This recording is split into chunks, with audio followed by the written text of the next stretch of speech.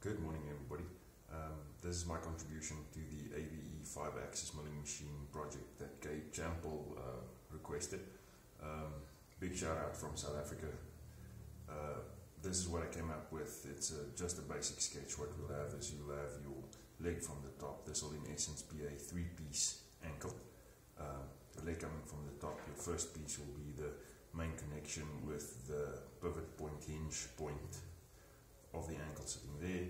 A second portion that will control a gas struts or spring loaded or hydraulic, I don't know yet, portion over here. And then the third will be the last portion fitting to the foot. Now this portion here will in essence take up replace the current carbon fiber portion of the prosthetic leg.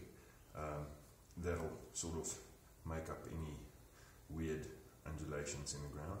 And then on this side, I've got an idea, keeping with the theme of the channel that everything's already invented and we have to build Lego, a keyed sort of rotary lock that you can actually then lock in place where you want it. So the three portions will in essence be your first main connection point there. The second would be the shock absorbing portion there. And then the third would be the bottom connection to the foot. So if we look at it from the front, in another section, this is basically what the idea that I have in mind, where you will have your first main connection point here. The second would fit in between that portion there. And then the third one would be the fixture to the foot.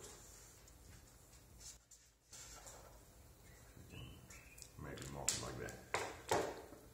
Now the idea for the keyed locking mechanism would then fit in there.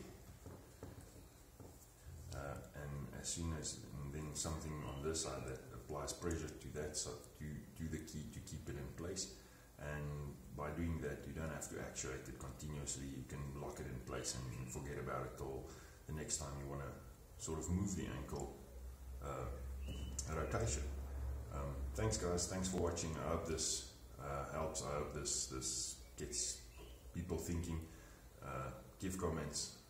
I'll take anything as a positive comment. And the best of luck. Cheers, bye.